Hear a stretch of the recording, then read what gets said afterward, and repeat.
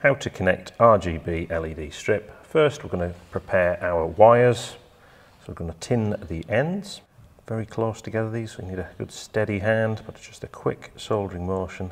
Then we're going to trim them a little bit, clean the end of our LED tape.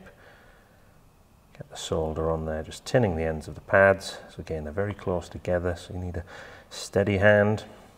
Trim the tape, separate the conductors on the ribbon cable. Bring the two conductors together and then just solder each connection very carefully.